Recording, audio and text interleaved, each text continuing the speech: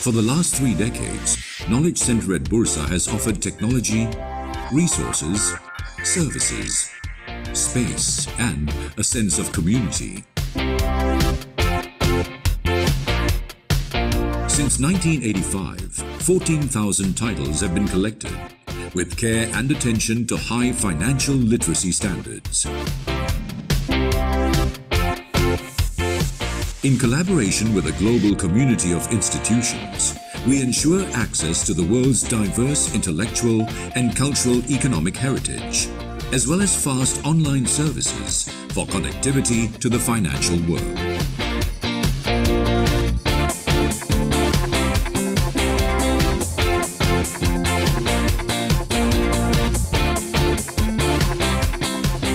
Serving the Bursa Malaysia community and beyond, Knowledge Center at Bursa empowers you in your trading and investment analysis research. Financial information at my fingertips.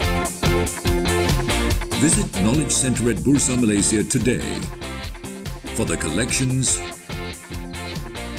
for the services, for the sense of community.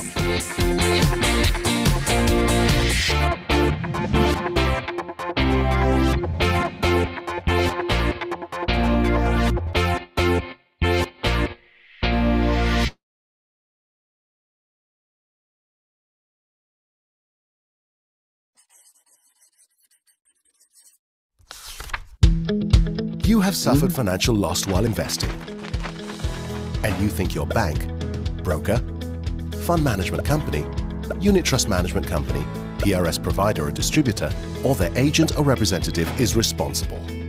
You need help sorting out the problem or want to seek redress. Where do you go? Sidrek is here to help you start the conversation and reach some resolution.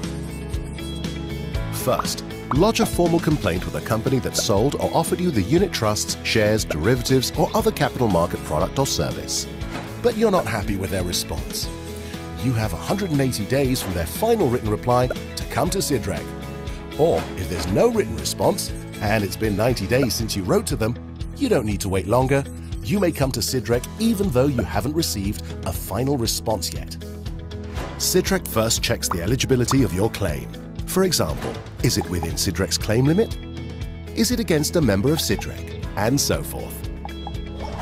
If your case is eligible, we begin the dispute resolution process. All information in this process is confidential. We get both you and the member you're complaining against to sit with us and have a conversation. Documents and information will be required from both parties. No lawyers are allowed in the mediation process, as we keep the discussions informal and private. Our mediators are impartial and will hear both sides out and help parties communicate constructively towards resolving the dispute. 2 outcomes are possible at this stage. Either both you and the member agree to a settlement, or you don't. If the both of you agree to a settlement, an agreement is signed and the mediation process ends successfully. But if both you and the member fail to reach a satisfactory resolution, mediation has thus failed. But don't worry, Sidrek then proceeds to the next stage, adjudication. During adjudication, parties are given the chance to provide any further information to help their case and ask each other further questions. Our adjudicator will then study and consider all facts and information provided, including the conduct of the parties, laws, and best industry practices, as well as what's fair and reasonable. Sidrek's adjudicator will then make a final decision on the dispute and the monetary claim. If the decision is in your favor, it could be a full award or a partial award for your claim. But if the decision isn't in your favor, then no award will be made. You, the investor, will still have a choice. If you reject the decision, Sidrek will simply close the case and you may seek other legal avenues for redress. If you choose to accept the decision, however, the member has to comply with it. Once the parties have confirmed compliance to the decision, Sidrek will close the case. So let Sidrek help start the conversation towards resolution. For more information, visit sidrek.com.my or call 03 2282 2280.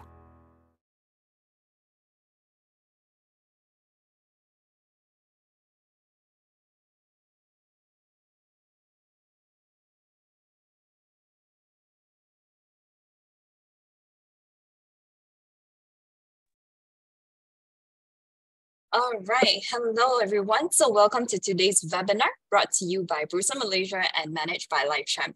So the topic for our webinar today is build passive income with exchange traded bots and Sukuks. Once again, welcome to the session. I am Carmen and I will be the moderator for today. So before we move on, allow me to do a little bit of disclaimer. All right. So please do take note that everything that is mentioned in this session is mainly for educational purpose. In no way that we are providing any recommendation to buy or sell any securities that is mentioned here. So be reminded that you are 100% responsible for all the risks if you make any investment decision. So without further ado, allow me to introduce Mr. Dibotra, who is our speaker for the day. So he is an finance and investment professional with a bachelor degree in finance and investment, and has completed level 3 of CFA exam, showing his passion towards investment banking. On top of that, over 5 years of investment experience, he has focused on Malaysian and American stocks, commodities, and index futures, and utilizes fundamentals and technical analysis. In addition to that, over 1 year of experience in teaching investment, he has managed to taught over 500 students. And last but not least, he is also proficient in wealth management and financial planning. So without further ado, please welcome Mr. Dibotra to our webinar today. Hello. Can anyone hear me clearly? Yeah, we can hear you very clearly. Yep. All right. Okay. Right. Thank you, Kaman. Thank you for the very quick introduction of me. So I will share the screen right now. Just give me a moment. Yeah. All right. So I'll pass the floor to you. Yep. Okay. Wait a while. All right. Okay, I think everyone can see my screen right now, right? So it's gonna be, everything is good. Okay, so thank you, Carmen, just now for a quick introduction. So my name is Debo. So I'll be the speaker today about this bond things. Okay, so a lot of times we do heard a lot about bonds, Sukuk, in Malaysia. So sometimes we read about news. Also, we can, read about things like a company raise up funds of perpetual bond, perpetual Sukuk. So to be honest, what is actually this bond things, and what is actually this Sukuk? How can they actually help us? For example, like us retail investors. How can it actually help us? To be honest, if you try to understand about Sukuk, right, and you try to understand about bonds, if you read a lot about these finance books, you can understand that bonds is actually a very good thing, whereby it's actually a brother and sisters with a totally different personalities to equities. Okay, which is what is called stocks. So a lot of times, if you know about like Warren Buffett, he always says that in his book, An Intelligent Investors.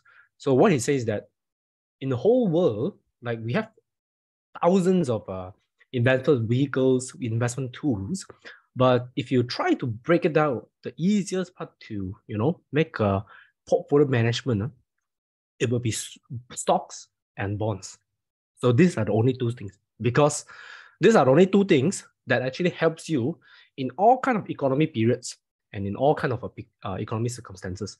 So today we'll learn about bonds and Sukuks, the basic of it. And then if you guys have any questions, or you guys like have any practical example that you kind of like not to understand about maybe bonds, or maybe sometimes you heard about bond funds, so you can just span it up to me. Okay, so today learning's outcomes, we'll talk about very briefly what are bonds, what are Sukuk, the basic features of bonds. Okay, bonds can be very confusing sometimes because it has a lot of similar terms like yield, interest, and all these things, but sometimes I will tell you what are the difference of all of these features. Okay, and then how can you start to invest in bonds? Okay, like I said just now, it can help you to build up a very good, efficient portfolio. Okay, so let's not like drag too much of it. We'll start right now. Okay, so the first thing first, we'll talk about what are bonds and Sukuk. Okay, so if you want to talk about bonds, right, we will first have to understand about how companies actually raise their funds. Okay, being said, like for this example, I believe everyone knows about this company, Tenaga Nasional. So basically, what they provide is they provide electricity to all of us, or to business and all this retail household, all of us. So their business, in normal times, a business we will have all this kind of things lah. If you want to really raise about capitals to go and expand your business, and maybe like put up even more generation power, okay, put up even more generation power plant, something like that, you can actually raise fund, okay, either by equity, which is you actually ask more of the investors. Maybe sometimes right now you are looking at government, okay, you ask about government whether they want to support you or not, whether you ask about the other country as well, maybe other countries, other governments, whether they want to support you or not. But that kind of things, because if you're asking from someone and you have to give them some things, right? Because they give you the capital, takkan they just like give you the capital and expect nothing. So you have to give them something. So definitely you have to give them maybe equity in shares lah. So they will have this ownership. So this is the bad thing, like for Tenaga, because if you are the owner of Tenagas, you will try to keep on the control under your hand, okay, so that the things will not go off. Suddenly people coming in saying that they have more shares holding compared to you, maybe like 30%, you're having like 20%. So they want to snag you off. So this is the bad thing for business owner when they think about raising funds. So instead of raising funds from this side, you can do it the other way, which is actually the traditional way, going from the bank. Okay, you go to the bank, you can get a loan. But this is the things that come in very tricky, because the banks, they're always very demanding, right? Like if you have ever experienced going to bank, try to get a mortgage loan, they're always very demanding. They will ask you about all the secret things and all your credit things. And at the end, you try to nego for lower interest. They always say no, no, no. They always tell you that this is the lowest interest, but somehow when you heard from the other friends, then they will tell you that they're having a lower interest. But this is a bad thing. So this traditional way is very tedious also for the company. So instead of going these two ways, we can go a new ways is this, which is debts, bonds. Okay, so instead of the debts, this part as we see here, the right hand is the equity, which is shares, and then the left hand side is debt. Debt, although we think about it, is thinking about the banking side of the debts, but instead of taking the bank side of the debts, taking a loan from the banks, we can actually raise up bonds from investors. So this time around, it's also still around from investors, like from government, Malaysia government, other countries' government, like others institution. But this time around, we are using bonds instead of like shares. So we'll give them the bonds, and then they will give us the capital. So the bond is somehow like a ownership. But this kind of ownership is not the ownership to have the shares of the company. It's a different way. So this is how bonds, use for all these kind of companies and corporates like that. Okay. So typically, just now it's just a basic, an introduction. Okay, what is bond? So right now we'll look at even more details, like how can you look at bonds? Okay. So as I say, a bonds is actually you are getting the capital from investors.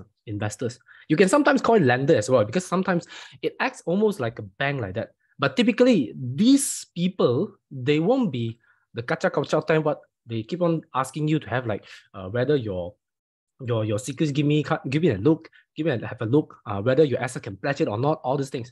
It's all about you give up the condition to us, and then we will think about it, whether it's a good bond or a bad bond, something like that. So being investor, they will think about it themselves. So the first way of it is like the investor will then analyze, and then having their own due diligence, they will do up their own analysis. So if they think that, okay, this company is quite good, so they think that you are having a very bright future, they can actually invest in you. So okay they say that they actually invest. So they lend the fund, they invest, they give you the capitals. So they give you the capitals. This is the bond issuers, which is like just now the example, the Tenaga like that.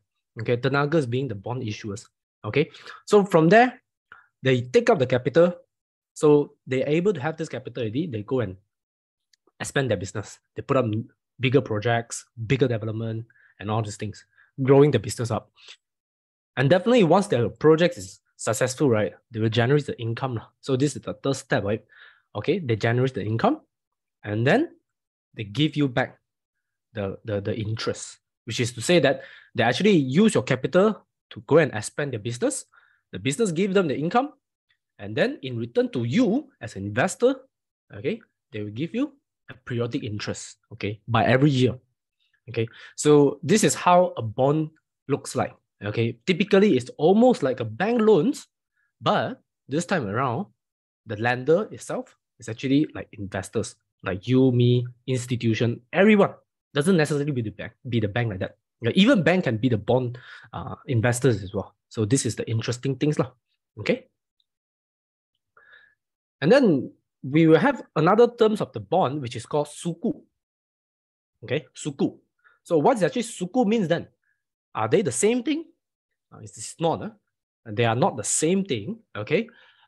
Reason being, Sukuk is actually the Islamic terms for bonds. Okay. It acts almost like the same things, which is they give you, you as the investor, you give the capital to the issuer, and then the issuer go and expand, and they get income, they give you interest. It's almost the same thing like this lah. But the only difference that the Sukuk has, it's like the evidence of ownership.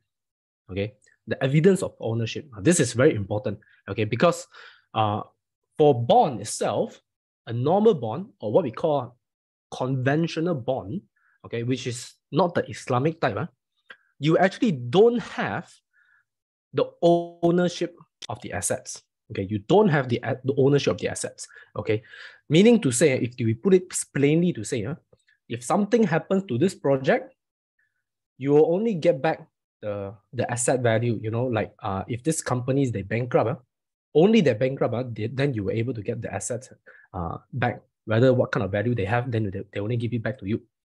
But in Sukuk, it's a different thing because you have the ownership of it.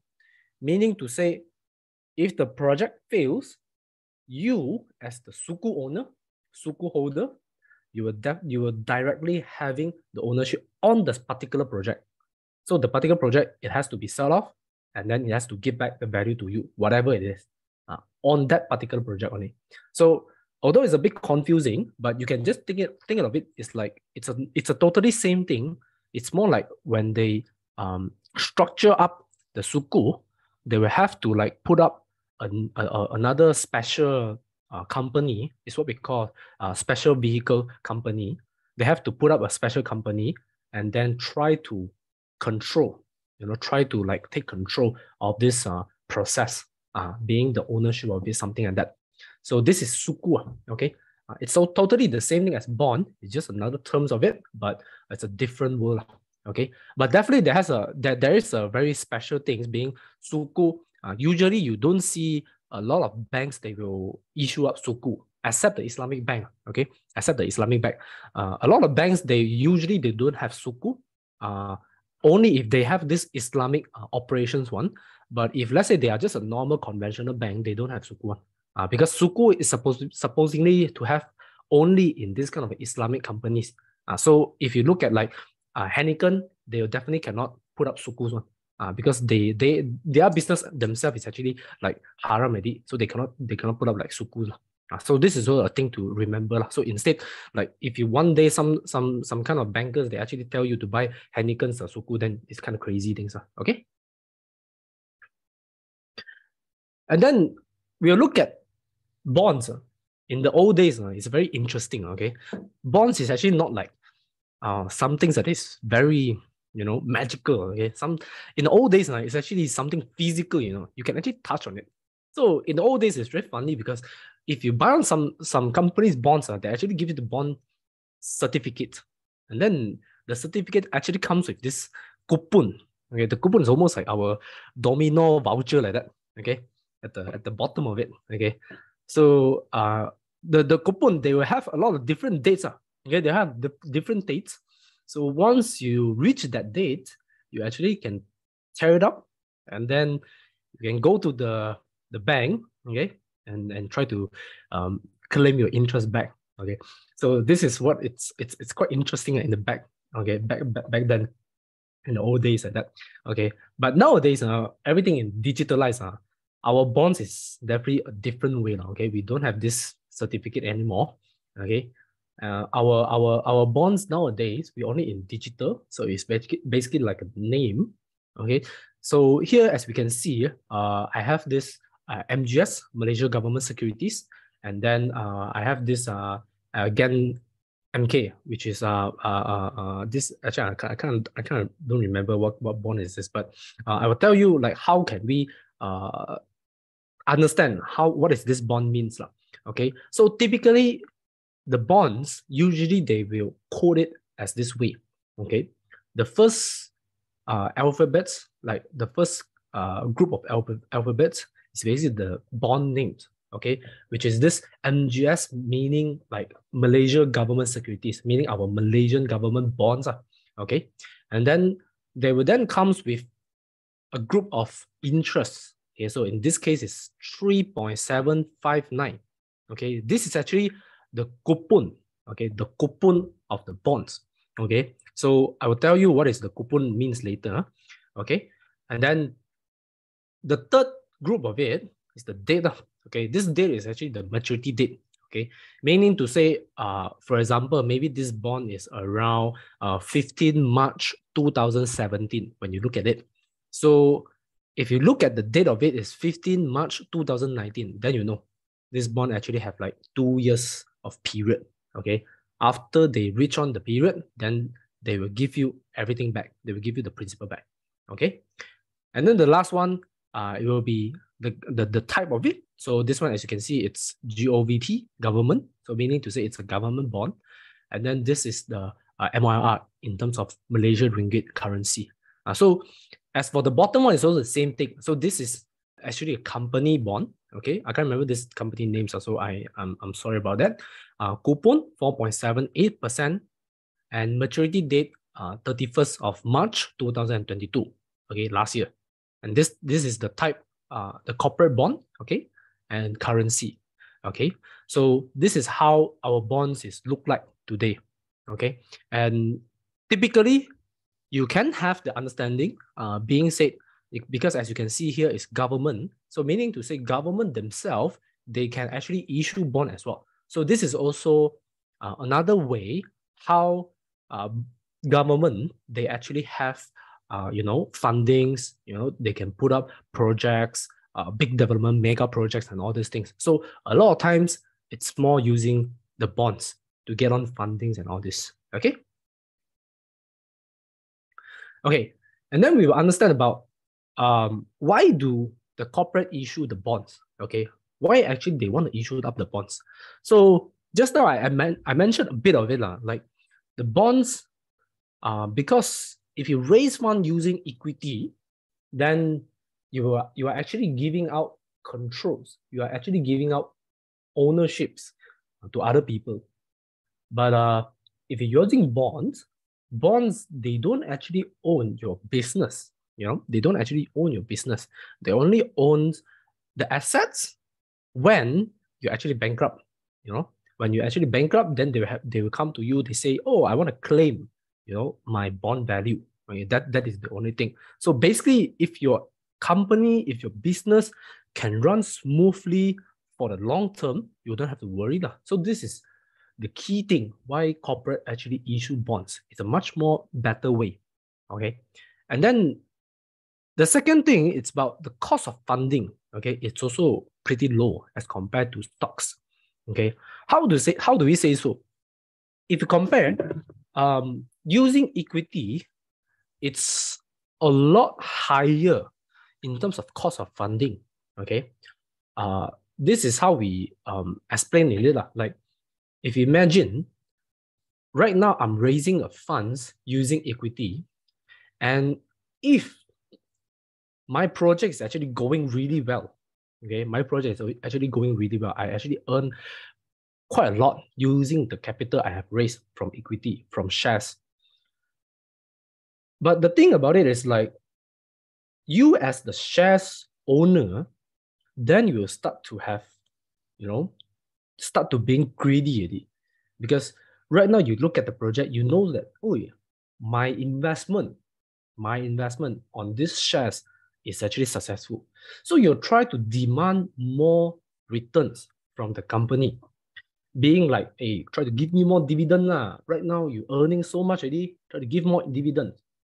If you can't make it, I sell your shares lah. I can't take it. So if you look at this way, the cost of funding from equity is actually very costly, because if you want to fulfill their needs, their wants, you want to fulfill their appetite, right? It's actually very hard things to do, because you give up first year dividend. Like maybe right now you try to be conservative a bit. You nego with them saying you give only 3% dividend.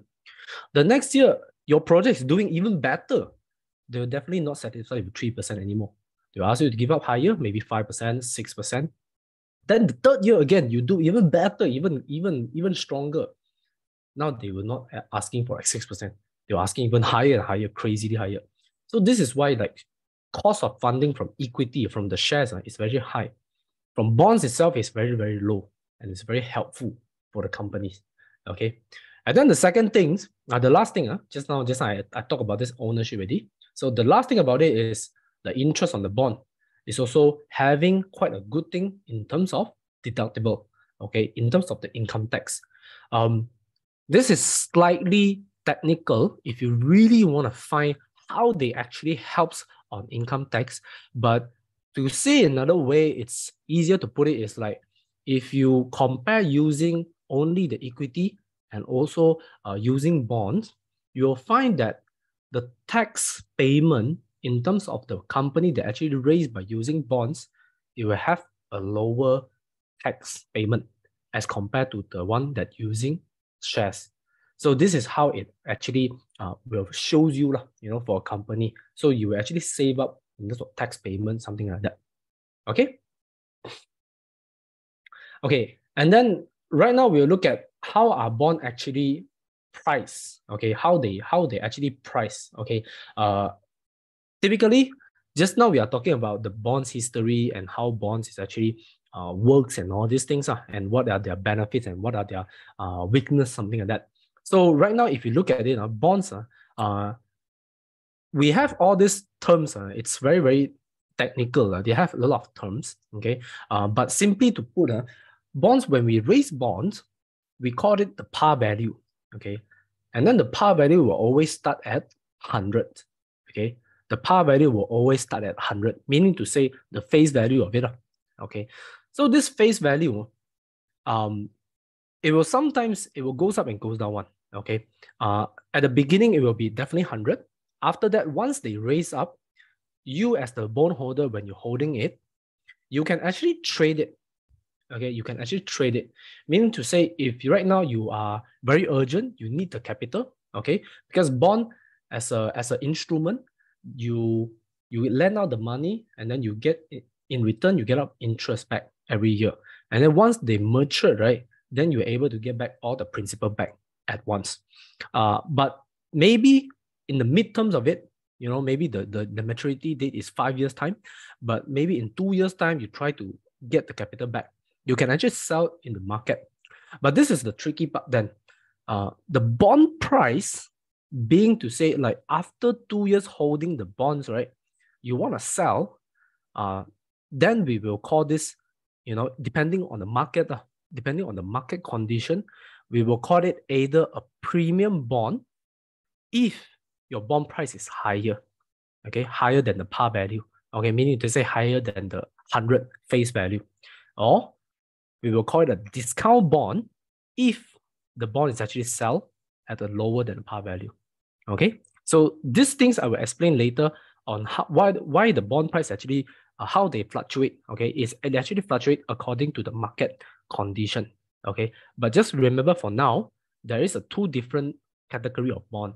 Okay, one being the premium bond, being to say the bond price is actually at higher pricing, and then there is a discount bond, being to say that the bond price is actually lower than the par value, than the 100 ringgit.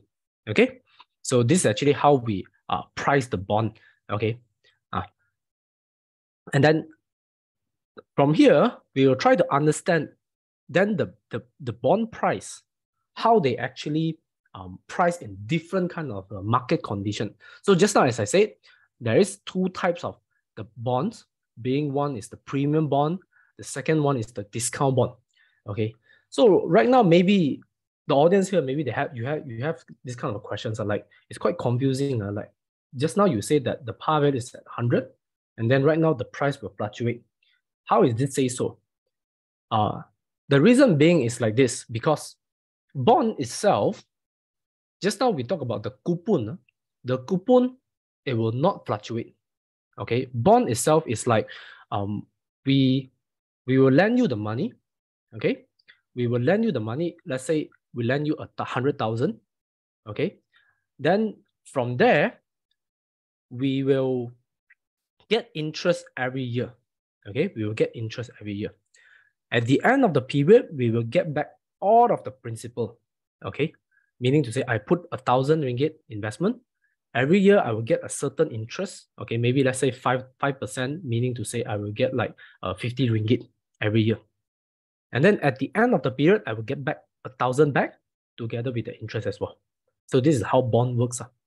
So the typical bond, okay, to put it simple, the typical bond, the 50 ringgit interest, it will not change.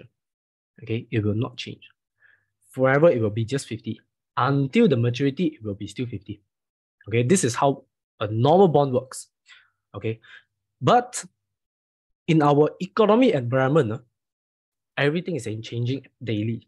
Okay, being to say the easiest way to say it's our interest rate. Okay, our interest rate.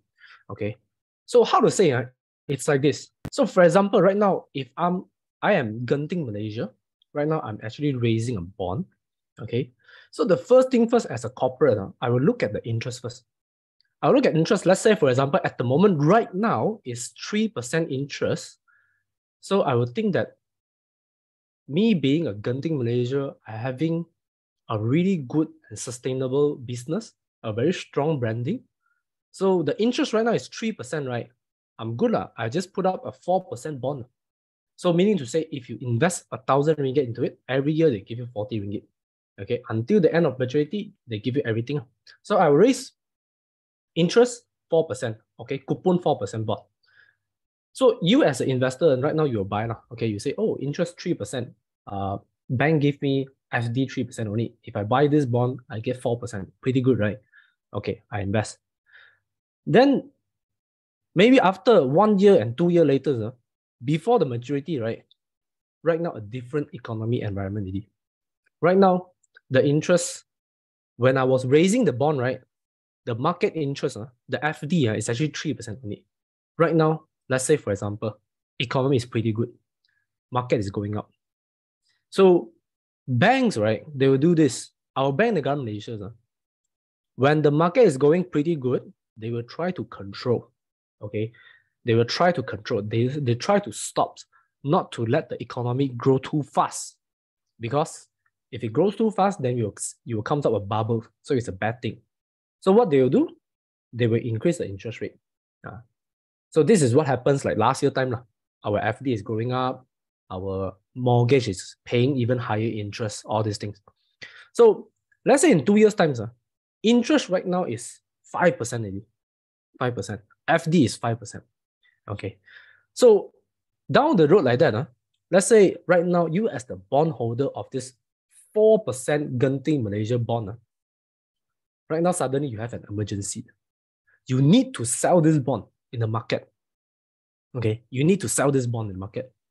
But the thing about it is like the economic environment is no longer 3% anymore. It's 5% right now. So you as the investors, like other investors, you think about it, will you want to buy the Genting Malaysia bond or not? Okay, because if you put it into FD, you can already get a 5% already. FD, FD, you straight away get 5%. Why you still want to put it into this Genting Malaysia bond? Okay, so definitely, in that way, me as the bondholder, then I will have to sell it cheaper. So I will have to sell it in lower price. Okay, I will have to sell it in lower price. So because of that, so I have to bear the losses. I at the beginning of time, I put up 100 ringgit capital to the lender, okay, to lend it. And then 2 years later, because my emergency, I have no choice. I have to sell it quickly. But the economic environment is not good to me. So I have no choice. I have to do it.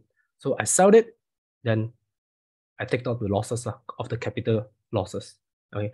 So this is how the relationship between the price and the yield. Okay. The yield. Okay. Meaning to say, it's actually they're having a high. I miss out a part of it, meaning the interest. Okay. When the interest is actually going up, okay, the interest is going up, meaning like the yield. You can take on yield as an interest. The interest, let's say it goes up. For the bond yield, it goes up. Like our interest, our OPR, our Bank Negara Malaysia interest, let's say it goes up, it's very bad for your bond. Okay, because your bond price will then drop and it becomes a discount bond. Okay. And then the other way around, if the interest actually goes down, okay, the interest goes down, meaning to say right now your bond will then be a different case. It will be much more like an attractive bond, a higher interest bond. Because imagine just now the 3%, instead of going up 5% interest, we go down to 1% interest only. Like back then, our COVID time, 2020, it cut the interest until 1%. Suddenly, if 2 years later, you take up your Genting Malaysia bond, you say that, oh, I want to sell this bond. Thousands of investors want to buy from you because your bond is having what? 4% interest. Right now, if we look at FD, it's like 1% only. So definitely people are crazily want to buy from you. So this is how yield and the bond price works different way. Okay, they works inversely. So we call inversely. Okay. So this is also the interesting part where it is used to hedge against the market. Okay, together with stocks. Okay, this is how we use. Because if you look at it even more deeper, you will find that bonds. This is why we say that bond and stocks, it works differently. Okay, because when stocks are going very strong, this is actually the time where like the interest is going up and up, going up and stronger and stronger. So your bond will be like not a good value. But if like back then, 2020, stocks dropped to like crazy, crash at like 30% to 40%, interest rate cut down everything. Our economy is very, very bad. So imagine if that time you already have bond holding in your hand, then your bond will go up in value very high. Probably like 30% to like close to 100% also can. So this is how you play around together with stocks as well as bond to try to make up a risk management in your portfolio. Okay. If this maybe can be quite confusing and quite deep. So if you guys have any problems, try to speak up so we can have even clearer explanation later. Okay. Okay. This one I will try to like explain plainly on how we actually look at the coupon rate, the rate, the yield, and all this thing. Okay. So just now we were talking about the yield, right? The yield being to say like the interest lah. Okay. So but you can always look at the other way around. Like, okay, the yield here is about the interest and how it will look at your price and how it affects. So it will make you easier to understand. Okay. So being said right now, for example, the coupon rate is 6%. Okay, the bond price is 100. So this is the time where the bond is actually at par value. Okay, at par value, meaning to say it will be the same price, 100 ringgit. Okay, and then the coupon will be 6% all the time. The cash flow getting 60 ringgit every year until the end of the period, you'll get back 1,060. So this YTM, it's what we call yield to maturity, meaning to say if you hold this bond until the end of the maturity date, you will get 6% return every year. 6% return every year. Okay. So in scenario 2, so you try to imagine, let's say in scenario 1, the interest is actually, at this moment, our economy interest is actually like 5%. Okay. In scenario 2, let's say it's a bad scenario. Okay. the interest rate actually from 5%, it goes down. Okay, it goes down to like, maybe 2%, 3%, something like that. So your bond price right now increase. Your bond price increase. Okay, so as you can see, right now it's a premium. So if you look at it, 6%, 1,000 ringgit. If you look into it, YTM is actually lower. Yield to maturity is actually lower, 5.6%. Okay, 5.6%. Because this YTM is calculated as if at this price, you invest into it. Only the time right now you buy into it, and then it will be a bad thing. But if a different way, if you imagine, they try to sell off 101, okay? Let's say it buys at 1,000, okay? This 2017 time, it buys at 1,000. Let me see. This time, they buy at this time by they using this pricing, okay? You use this pricing to buy. So at the end, you actually, let's say you get 60 ringgit 80, and then you just straight away sell off. In one year of time, instead of getting like 60 ringgit as the profit, you're actually getting 70 because you're having like the 10 ringgit gains.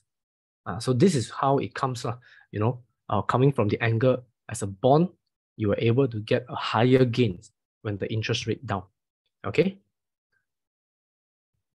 And then the third scenario is much more like the interest rate. Let's say right now it goes up from like 5% goes up to like 7%. So your bond will be a bad thing. Okay. If you already invest at the beginning of time.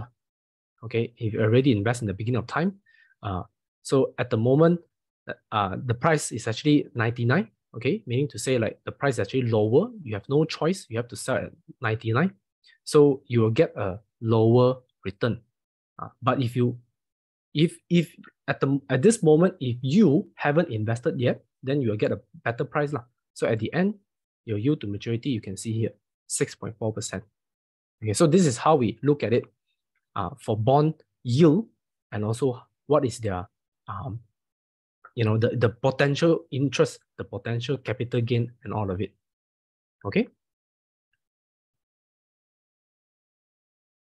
So the three ways to make money, just now as I said, the three ways to make money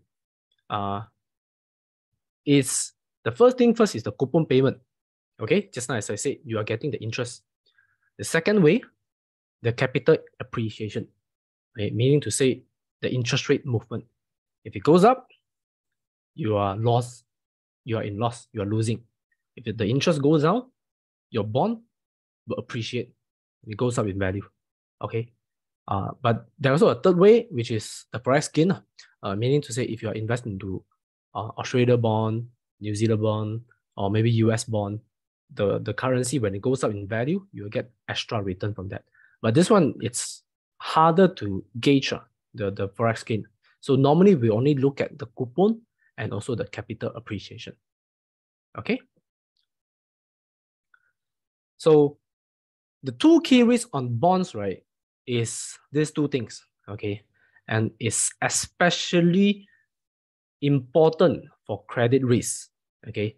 Because if we look at bonds, right, as right now, you know that bonds is almost like just a debt where you give to the company and then they go and spend for the projects, right? But the thing about it, if you look at it, if the company that you are giving it, right, is actually a very bad company, they're having a very bad credit score and they are not earning at all, they're actually losing money. So this kind of company will have a very big risk because you will be worried because they can't pay you back the principal. Maybe they can give you the interest. Okay, first year they give interest, second year they give interest. The third year, they say that they defaulted, they can't pay you the interest anymore because the project fails on it, anything like that. So this is actually a very, very bad scenario whereby we as a bondholder, we should always be careful on this credit risk. Credit risk is the most scariest things for the bondholders, because if the company somehow they have some things going on, right, then you might lose everything. Okay, you might lose everything. But as long as you invest into the bonds that actually having a very good credit scores, like you are investing into very well-known companies, Genting Malaysia, Top Glove, Maybank, and all this. So basically, you are not that in kind of situation. So as long as you try to avoid what we call the high yield bond, okay, the riskier bond, okay, so then you'll be safe from that, okay. And then the second thing is the interest rate risk. So this one, just now as I explained, the interest rate risk, because as the interest rate is in different condition, okay, as we are in different economic condition, maybe right now it's very, very good economy, the interest going up. So your bond will then looks like very worthless, because in another way, I can just simply put into FD will do. So if right now suddenly you have liquidity issue, you try to sell your bond, you have to take losses because that time nobody's want to buy from you. So you definitely have to lower down your pricing. So this is two key risks for the bonds like that. Okay. Okay. Now we'll look at like if. Oh, sorry. Okay. Oh. Okay. So normally when a company is, let's say they actually default on your bonds, so what will happen to you? Basically, if let's say a company, they suddenly defaulted, like for example, in the past 3 years, definitely you guys know about the Serba Dynamic. Serba Dynamic is the one that actually defaulted their bonds. They are not able to pay back the bonds to their investors. And then this is what happens is like, then the company, they will start to be investigation. Okay, then they will slowly look into what kind of assets they do they have. And then at the end of the day, they will sell off the assets into cash, and then they will give you by orders of this. So you as the bondholder, you will first get the capital. Okay, you will first get the capital, then only is the preference shares, then only the last one is the equity. Okay, so because of this pyramid things, bond is always considered to be safer as compared to equity. So part of it is also because of this thing. If the company is going bankrupt, you are the first one that actually getting the company value first. But definitely, you don't want this thing to happen to you. Okay, because let's say it really happens, usually the company is really in a very shitty scenario, and then definitely you will not get any kind of value anymore. So basically, you will get a lot losses anyway. So you really don't want to have this kind of thing happens to you. So most of the time, when I talk to my clients, when I talk to my students, I always tell them this: bond is a very good thing, but keep in mind, you will always have to be very careful on high yield bond, high interest bond, because those kind of bonds are the one that you should really look into it very carefully or try to just avoid it. Because if you want to avoid this kind of risk, okay? Okay, so the benefit of investing into this kind of bonds, okay, the benefit of it is actually, let's say you understand about, as I explained about all these bonds things, there is some of these benefits pretty good. So the first thing first being, they are able to fight against inflation. This is almost acts like your FD, acts like your fixed deposit. Being said, your fixed deposit, they always give you like 3% to 4%. But you invest the bonds, right? Usually they give you higher, around like 1% higher or 2% higher. So you can fight the inflation even better for that. Then the second benefit, this I would consider this is the best one, because asset diversification, meaning to say, using bonds and stocks together, you will have a really, really good asset diversification. So in all kind of economy scenario, right, you don't really have to worry anymore. Like if you put too much into equities, right, you have to be worried, because if 2020 some kind of a stock market crash, right, happens, right, then your portfolio value will be in very deep trouble. But if you having bond in hands, right, then it will be a different story, because the market will crash down, the interest rate will cut down, but your bond value, holding the bond value, they will go some in value. And then from there, you are able to sell your bond from them, buys on the low price equity, buys on the low price shares, then you'll be in a very good spot for your portfolio value. Okay. And then the third benefit will then be the cash flow planning. Okay, the cash flow planning. Okay, this cash flow planning it's much more like for the retirement planning. Okay, retirement planning. A lot of times, this is all very critical questions. A lot of time when I deal with clients, like they are trying to plan up their retirement funds. So we as Malaysians, a lot of time we ask this kind of question to ourselves, like I want to retire. So, but how much of the retirement funds I need? Okay. So always here I put up a very easy explanation to them. So I always say that what kind of a lifestyle do you want? Okay. Is a month 5,000 of capital, 5,000 of budget, is it enough for you? So some of them will say okay, some of them will say, oh, 5,000 not enough because I want to go for like very luxury types of lifestyle. I want to go vacation, all kinds. So instead, all kind of different ways, we just take 5,000. So then I will say 5,000 per month. Let's say per year type will then be 60,000. Okay, 60,000. So 60,000 1 year.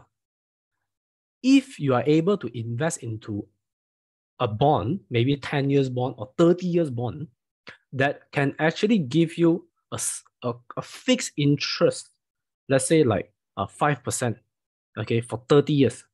So easily your requirement for your retirement, your retirement funds will then be just around like 1.2 million. Because if you have 1.2 million, you straight away invest into this 5% bond for 30 years, you will easily get 60,000 every year. And then your retirement will be covered already. So this is one of it, like what we call cash flow planning.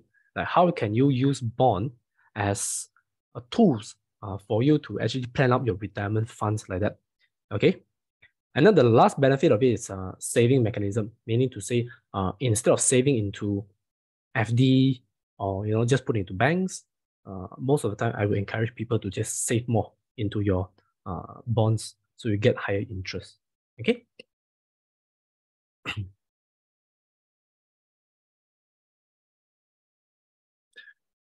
Oh, wait. Okay, so here I try to compare a little bit between like bond versus fixed deposits. Okay, so most of the time I would say bonds are definitely better things because if you look into it, there are a lot of features that actually bond has, but fixed deposit they don't have. So the first thing first being like the capital appreciation. Okay, so fixed deposit they don't have this thing. Fixed deposit the FD they always just give you the interest every year. That's it. End of story. For bonds, then it's a different story. It will goes on according to your market condition. If your interest rate somehow, your economy is going down very bad, your interest rate is cut down, so you have the opportunity to sell your bond. Okay, sell your bond in Bursa, and then you're able to get a higher capital appreciation. Okay, but of course, insurance-wise, bond is not insured, meaning to say there is no guarantee. Okay, there is no guarantee. Okay, fixed deposit is insured, but up to 250,000. Okay, by PIDM. Okay, for liquidity it then will be by offer in the market, meaning to say like if you want to sell, definitely if there is a buyer that is willing to buy from you, then you're able to sell easy.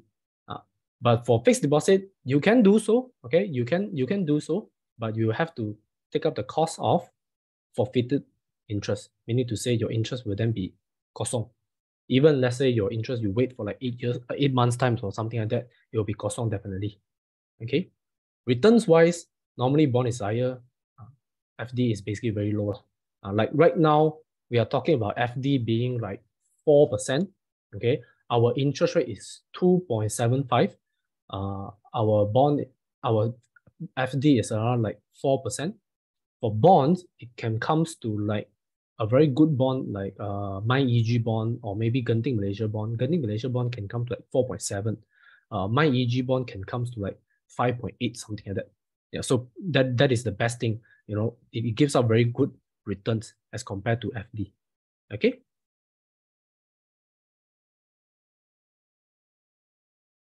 Okay, but this is also another comparison. Okay, this is also a very good comparison, which is the bond versus bond fund. So if you guys actually invested into unit trusts, a lot of times you can come across this bond fund as well. So what are the difference? Okay, is bond funds also the same thing as bond?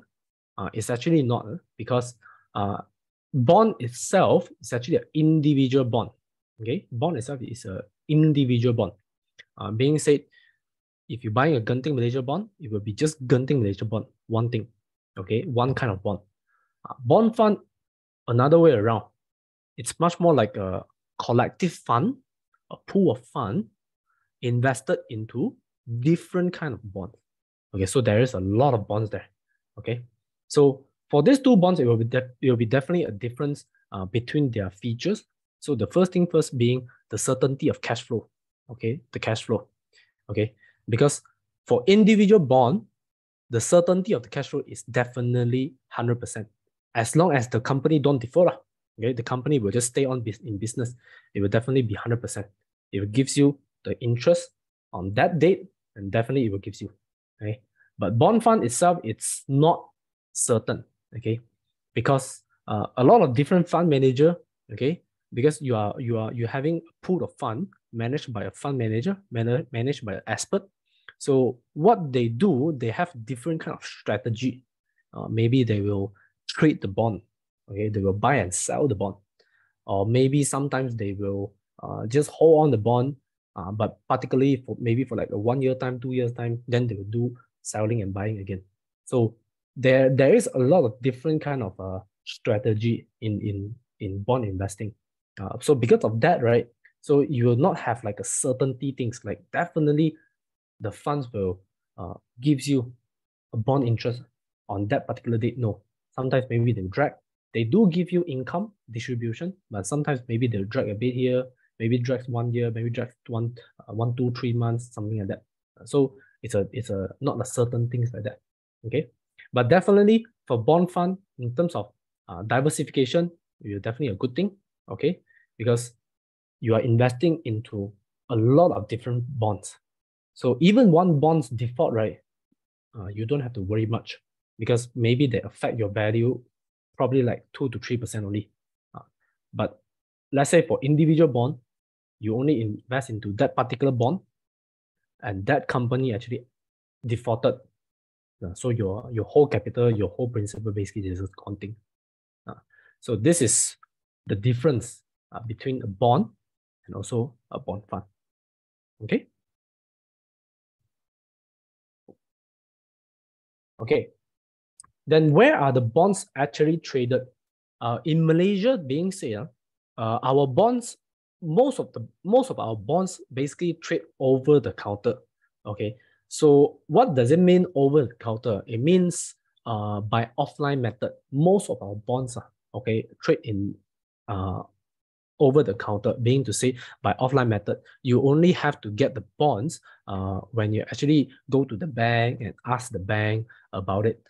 We don't really have like a platform, okay, to show up all kind of bonds there, and then just you can just Google it and just trade something like that.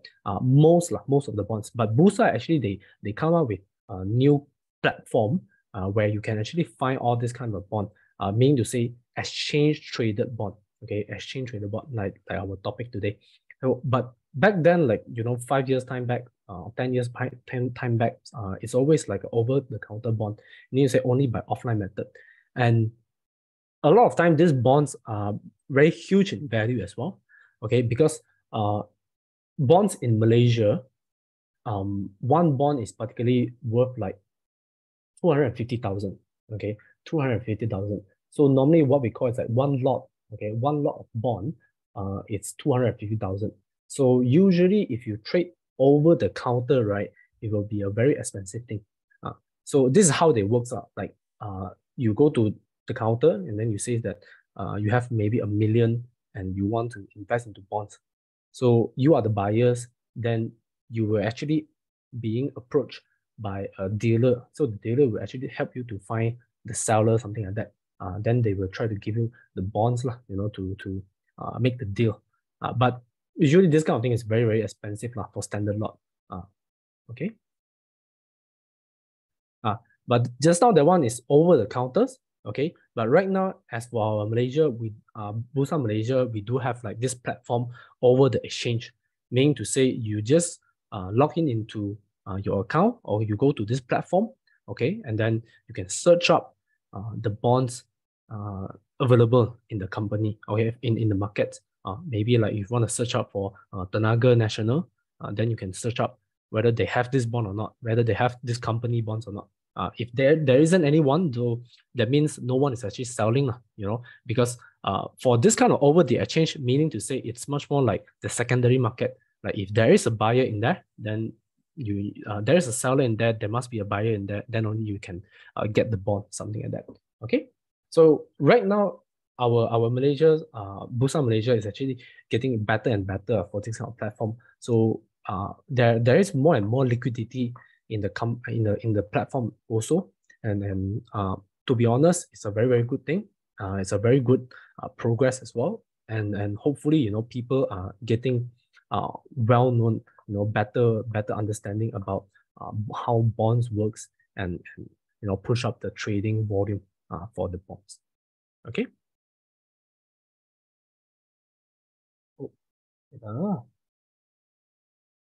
And then we will come to buying and selling on Bursa Malaysia. So just now, as I mentioned, right? So Bursa Malaysia, they actually have this platform that actually can, buy over the exchange, meaning to say buying or selling in the Bursa platform, something like that. Okay, so if you want to buy a bond, right? So definitely there's two ways, like primary market or secondary market. Primary market, that means like subscription, you subscribe the company bond, they first put up the bond, something like that. But usually this kind of primary market is very, very high, as I said, like over the counter kinds of things, like 250,000 for one bond particularly. For secondary market, that means like you are selling, like selling shares, things like that in the platform. Okay. Then selling is also the same thing, the other way around. Okay. Just that you right now, you instead of buy, you are selling. But most of the time, if you are sell, that means only for secondary market, only for secondary market. You can sell the bond before the maturity, but if you held the bond until maturity, then you will only get back the principal. So that's it. You don't have to do anything. You just hold until the maturity. Then Bursa will help to clear off everything and then give you the principal back into your account. Okay. And then so you are able to trade, all this bond in their platform. Okay. So basically in the platform, there's different kind of sectors. So as I said just now, there is a bond, conventional bond, and also Islamic bond. So Islamic bond is what we call Sukuk. Okay, so you have to choose the right sector as well, because it will have like different kind of availability also. Okay. Okay, this is, for example, okay, how they actually structure it out. Okay, how they actually structure it out for the bond. Okay, so fixed income is actually listed and traded on the exchange, Malaysia, Bursa Malaysia platforms. Okay, and then usually you can able to search. If you, let's say you try to search on, this is the stock code of it, like the bond code of it, from the issuer Ihsan Sukuk Berhad. Okay, and this is the listing date, 8th of August 2017, maturity date 8th of August 2024. Okay, what are the tranches value? Tranches value being to say it's the total value of the bond. So you can also compare this, like, is this bond very huge for the company? If let's say, for example, Ihsan Sukuk Berhad, this company itself is having like 1 billion in assets. So you understand. So this 5 million is actually a kacang putih to them. So you don't have to worry. They can actually pay off this bond very easily. Okay. Tenor, meaning to say the maturity time. Okay, 7 years. Yield. Okay, right now if you invest, is 4.6% every year. So this is how we look at the bond, and then try to buy and sell and all these things like that. Okay. Okay. So here we come to like, how do you find information on bonds? Okay, so to find information on bonds, right, it's very different things, because for stocks, usually we go for this KLSC screener. So in that kind of a platform, you have all kind of information, and the news, the dividends, and all kind of their quarter report and all these things. But for bonds, right, it's a totally different view. Okay, this is some things that if you guys want to learn, you have to really understand about bonds. It's like you have to have a different perspective on bonds. Okay, because for shares, right, let's say we are investing into shares, we are actually looking more onto the potential upside, like if the company, whether the company can grow bigger in terms of business, or can grow even higher and sustain, then they give us even higher dividend a long time. Okay, so in terms of shares, we will use this kind of perspective to judge whether the company is good or not. But for bonds, right, there will be a totally different perspective, because you don't care much about the growth. Okay, you don't care much about the growth. You only look at the sustainability. Okay, so I repeat, you only look at the sustainability, because the company can be in a very shitty industry. Right now, it's a very bad moment for them. But as long as their business is able to sustain all kind of challenges, right? So this is also considered as a very good bond also. So for example, like the glove companies, okay? Like the glove companies. So if you look at the glove shares, right, it is very, very bad in price, okay? Because they are having a very challenging prospect. Their company is, not making money. They're losing, probably for the first time in decades. So it's a very, very bad moment for their shares, okay? But for this kind of gloves makers bonds, right, it will be a totally different things, because the amount of cash they are holding right now, right, is definitely able to just pay off the bond easily. Okay, the bond maybe they actually raised like a few years back then. Okay, right now some investor they want to sell. So if you ever come across like top glove bonds, right? So I can say that it's a very, very good bond, because basically if you look at the sustainability of it, they can definitely just pay out easily. They have a lot of cash. Their business is still in operation, and they have a lot of big assets and all this thing. So basically you can understand on all this. So this is how we look at bonds in terms of their perspective. Okay, but how do we find information? Like, how do you really look at all this information? So as I said just now, stocks is look at the KLSE screener. So for bonds, right, then we look at this BIX Malaysia. Okay, BIX Malaysia. Okay, so they will have all kind of news more purely on the company's sustainability, and also the analysis on the company's sustainability. And then you can try to read on, what their views are. Maybe because of their credit rating is higher, their cash flow is very, very good, their assets is huge as compared to the value of the bond itself. So all these things are a plus point as compared to like how we analyze for bonds. Okay. So here, if you look at into this bixmalaysia.com, right? So you can go into that kind of website, and then you can just search. Okay, like right now you can search different kind of category, okay, different kind of subcategory rating also. Maybe you can go for a different kind of rating, higher rating, AAA rating. Then it gives you a very, very good bond and all these things. Year to maturity, you can change, like you can accordingly to your years. According to your like years tenure. Okay, maybe you want a 5 years time only, you want 1 year only, you want 2 years. Some people want 10 years retirement. So you can just choose on your own risk profile. Okay, in this BIX Malaysia. Okay. Okay, then we almost come to the last part of the bonds idea. Okay, so just now as we explained, most of it is more about like what is bond about, what is their features, and how they really price, and what kind of bond and all these things. So right now we will talk about like how do we really invest into bonds. Okay, how do we really invest into bonds? Okay, so as I mentioned occasionally, so into bonds, right, we will have to get the perspective of sustainability. Okay, so in terms of sustainability, there are like three big parts of it. So being the first one is the business nature of the issuer. Okay, the business nature of the issuer. How do we say business nature? To put up a simple comparison, we compare construction company and Genting Malaysia. Okay, so definitely Genting Malaysia is the one that is having a better competitiveness compared to the construction company. The reason being is because construction company usually they will complete up the project, then only they will get the cash.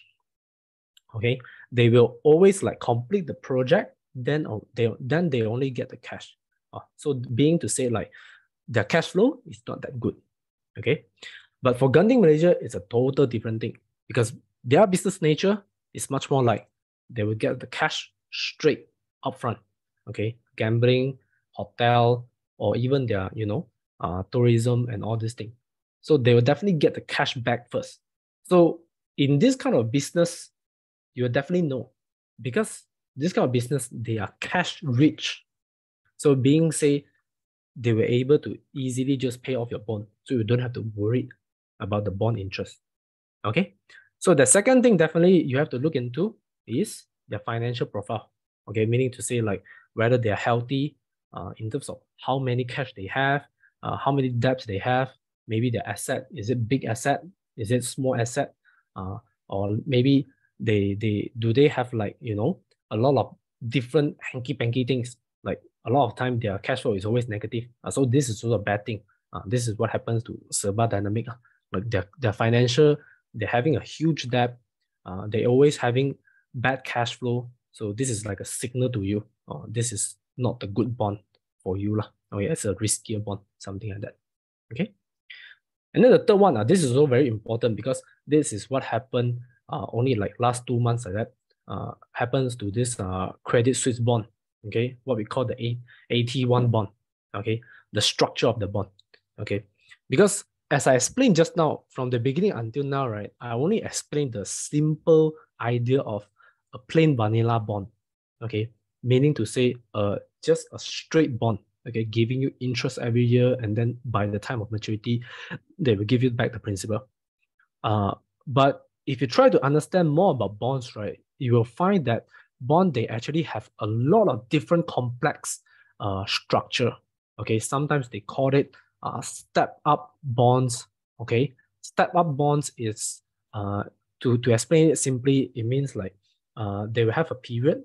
Once it's over the period, they will give you the coupon rates every year. Maybe right now they are giving you 5%, but right after the particular date, they will always give you higher interest rate. Let's say by 1% every year. So your coupon will be then from 50 ringgit every year becomes like 60, 70, 80, 90, and 10, something like that. But this kind of bond is very bad because if you know that they have this kind of things, meaning to say it's actually it's a higher return, it's a good thing, but meaning to say because the company credit is much more weaker. So they try to put up this kind of features to attract more investors to invest to them. So they have different kind of bonds. Like the Credit Suisse bond is what we call the COCO bond. COCO bond, it's much more like if anything happened to the company, they have the right to just default the bonds, and you guys are not able to claim ownership or like try to claim value from the company. So this is also why the AT1 bonds, when it defaulted, right, when Credit Suisse actually defaulted, there's like 10 billions of bonds, just like disappear, something like that. This is what we call COCO bond, because this bond is actually structured in a way that if something happened to us, we have the right to just default and don't have to pay you anything. Even you go to the legal firms, you try to claim, there isn't anything you can do so. So this is the bond, how they structure it out for the Credit Suisse bond. Okay, so you have to be very careful on the structure of the bond. I will say always pick the easiest one to understand. Just pick up the plain vanilla bond. Just pick up the straight bond. That will be the safest. Okay. So I almost come to the end of this bond section. Okay, so a key takeaway for today's section is bonds. It is much more safer compared to stocks. Okay, the reason being because the return is constant. Okay, the return is certain. You basically know when you are going to get the interest, and you don't really have much volatility as compared to stocks. Stocks, even a good dividend paying stocks, let's say by one day I face a lot of challenge, I can also choose to not pay you the dividend. Okay, but bonds, no. Bonds, definitely you have to get the coupon. Okay, and then the second key always is default and interest rate risks can be mitigated. Okay, default and interest rate risks can be mitigated as long as you try to control your your risk appetite. Okay, if you are having a conservative kind of a risk profile, always try to go for the high rating bond. Okay, so your default risk is low, then you don't have to worry anything. Okay, interest rate also, if you're having like a fixed tenure, most of the time it's like that. If you're having like 5 years investment time, just put on 5 years bond. Try not to get like 30 years or like 10 years, all kind of this kind of thing. So if you're having 5 years tenure, just put up 5 years bond. Don't go and take up a higher bonds like that. And then the last one is being stable and predictable source of income. Okay, because bond, you have the certainty when the cash flow is coming in. So that's why for bonds, it's a much more stable investment as compared to the other investment vehicle. Okay, so I will finish my sharing section right now. Okay, so we'll go into the Q&A session. Okay, Kaman, back to you. All right. Yep. So, yep. Thank you. Okay, sorry. Yep. Thank you, Dibo, for your sharing. It was a really insightful one. So we do have few questions on hand. Okay, the first one being because you talk about, discount and premium bonds. So there are people who would like to understand further, in terms of investment, should they actually purchase, discount or premium bond? Like which would be a better choice for them? Okay. There isn't a one to all answers for this kind of questions.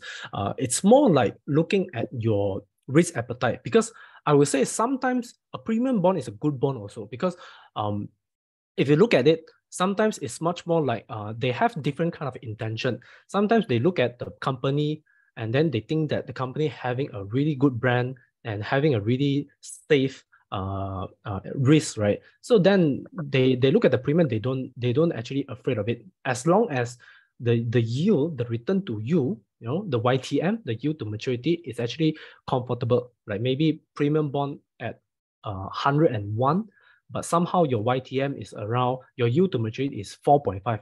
And let's say I'm comfortable for 4.5, I'm good. So I will take it anyway. But definitely, if you are much more like a risk taker, okay, you are much more aggressive.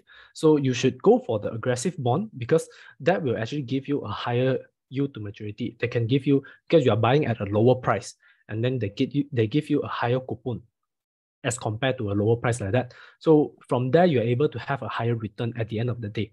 So this is like whether your risk profile is suited to that kind of a bonds or not. Right. So thank you for your answer. Moving on to the next question. Someone actually asked, like, upon maturity, so the amount of return that they will receive, will it be on value upon maturity, or is it on par value? It will be on par value. Okay, it will be on par value, meaning to say the par value actually is the maturity value.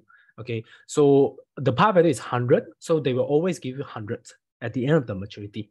There isn't any like maturity value and then it will be a different value. No, it always go back to par value. So this is also an interesting thing, whereby if you buy a bond, it has a very, very long period, right?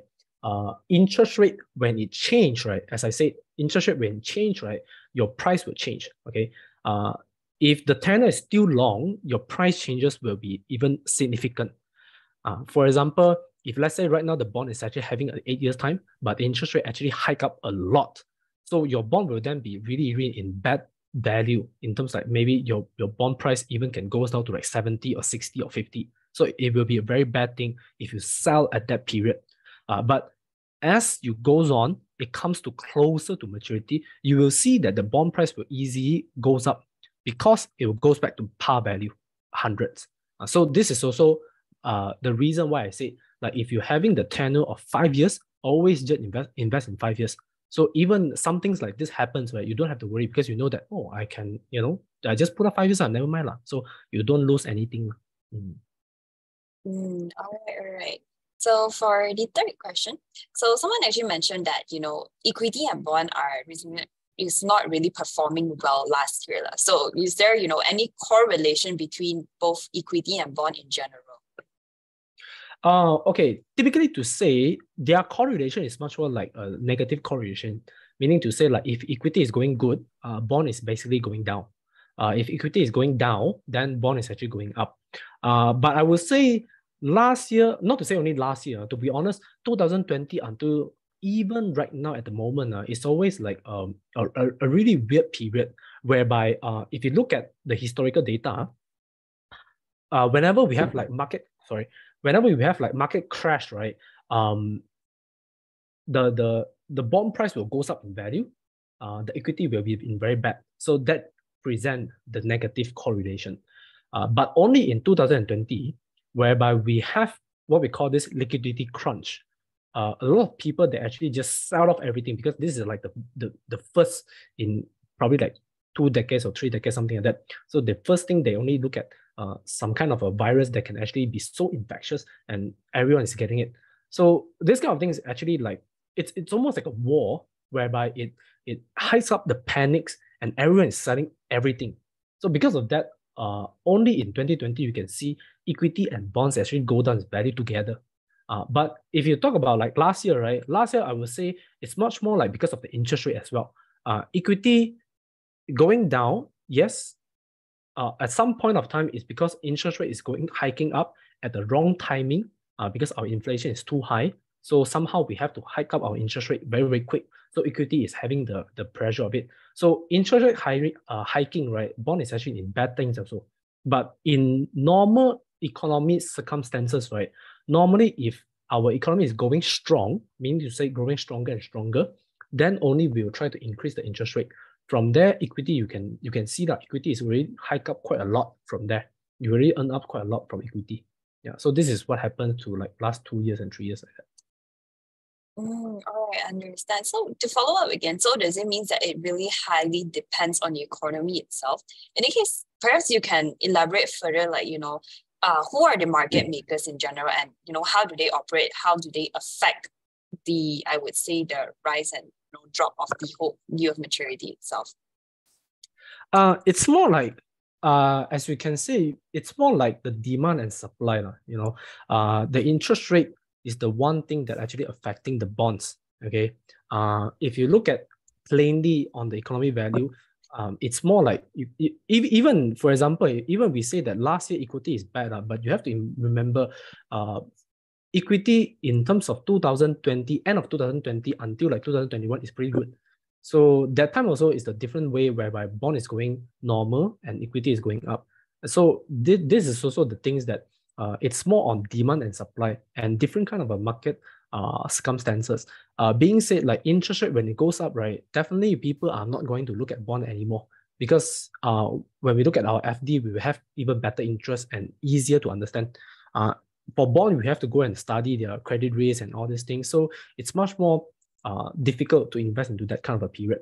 So, but the idea is like, if the interest is higher and higher, then bond issuer, they will have to give up higher coupon as well.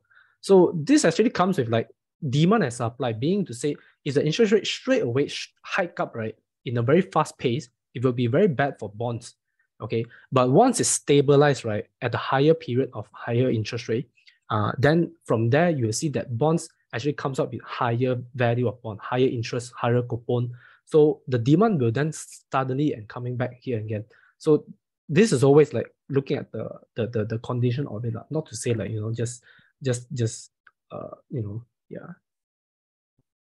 Right, understand. So there's actually not much time, but I think we can take 2 more questions. So there's one, because from the example, it shows that but based on the value itself, the bond value is actually pretty high. So as a retail investor, if they're looking for small capital bonds, let's say maybe around like 1,000, how do they go about it? Is there a way that they can actually invest that amount instead?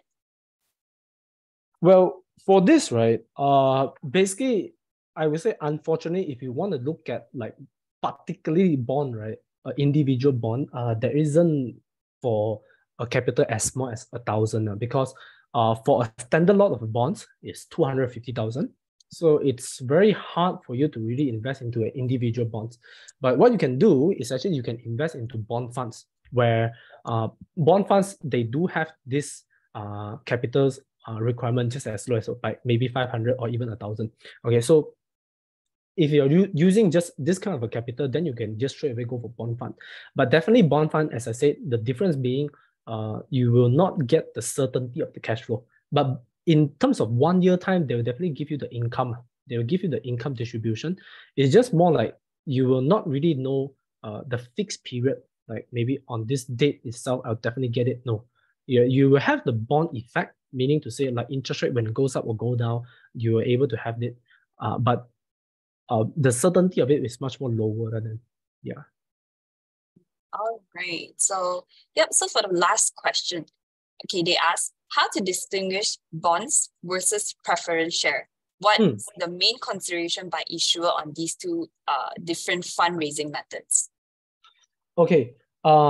This is actually a really good comparison. Okay, because a lot of times preference shares is almost like the same thing as bonds because preference shares, they don't have the ownership of the shares as well because they don't really have like dividends or like capital appreciation and all this. They're only getting fixed interest, okay, and bonds as well also getting fixed interest like that. But the key difference, I would say, it's much more, they are typically the same thing, but the key difference is much more like tenure. Okay, tenure is the one of the key things for bond and preference shares. Being said, preference shares, to be honest, preference shares, they don't really have a fixed maturity. Okay, preference shares can be a perpetual things. Okay, only, let's say for example, the issuers, they always, when they issue preference shares, like especially in Malaysia, they always issue this kind of redeemable preference shares or irredeemable preference shares, something like that. Meaning to say they actually can call back anytime they want. So this kind of preference shares is much more like, they if they have the capital, then they call back lah. But if let's say just a normal plain preference shares, right, they always go in perpetual, meaning to say you have to pay the holder forever for the interest. But also another thing is whereby the capital appreciation as well. Being said, bond, the interest rate changes will actually change the bond price. Okay, so meaning to say there is a hedging mechanism there. Okay, when interest rate is down, very bad market, Bank Negara Malaysia cut down interest rate, then your bond will then increase in value. Preference shares, no, they don't have this kind of thing because they will just give you the fixed interest and that's it. You can't trade it. So this is also one key point for preference shares and bonds. Yeah.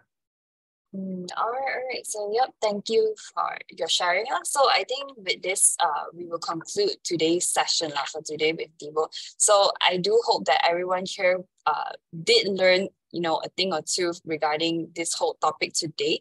So, yep, I think once again, we can all just draw in a chat just right there. Thank you to Thibault, okay, for today. And really, once again, thank you for joining us.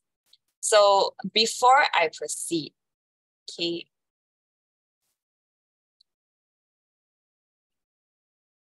all right.